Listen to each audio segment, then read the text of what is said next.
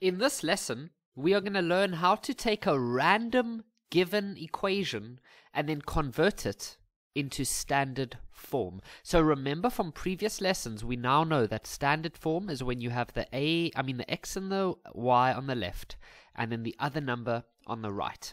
Some things to remember: a, b, and c must not be fractions.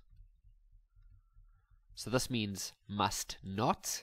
And then a must always be a positive number.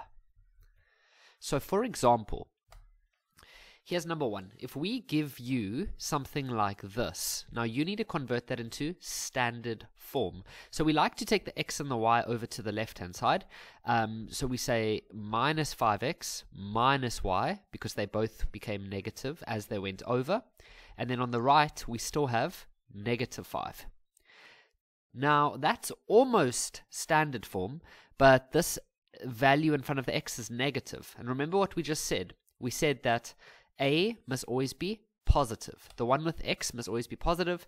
And so what we do is we divide everything by -1, because what that does is it has this effect where it can cause these two negatives to cancel out, so it just becomes positive. These two negatives cancel out, that also becomes positive.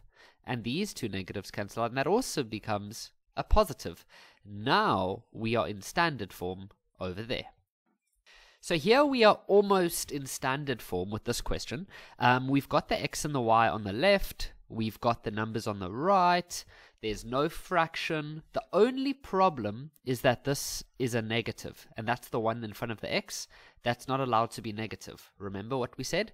A must always be a positive. So what we'll do is we'll just divide everything by -1. So we end up with 7x minus 2y equals to -5. Here's our last one. So here we've got the x on the left, which is looking good. We need to take this -y though and take it over. If it goes over, it ends up becoming a positive, like that. So this is good because x is positive, which is what we want. There's no fractions, and x and y are on the left, and the other number is on the right.